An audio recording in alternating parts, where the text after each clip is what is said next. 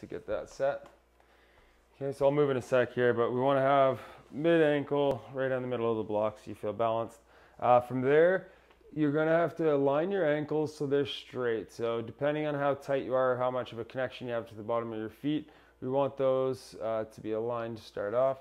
And then from there, we're going to squeeze our big toes together, so this will take you off alignment. I want you to now think about squeezing your butt cheeks together like you're trying to squeeze a $20 bill between them, and at the same time, tuck your pelvis kind of towards the floor, but you're bringing your tailbone, using your glutes down towards the floor. So connect to the floor first. Good. So we're actually doing a posterior tilt. Good. So posterior tilt, that's where you're tucking your pelvis and drawing your back down.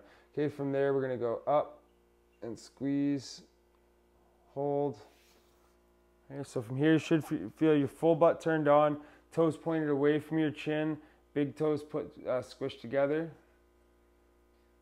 Good, and then we're always going for that nice tight draw through the waist here. So as we lift off the floor from that posterior tilt, we're going neutral spine hold here. So it's a nice flat back. Okay, so we'll hold 5 more seconds. Max out. You can use your elbows for leverage as a progression here. So keep that connection and then use that to pull the chest open. So we'll let her rest there. All right, awesome.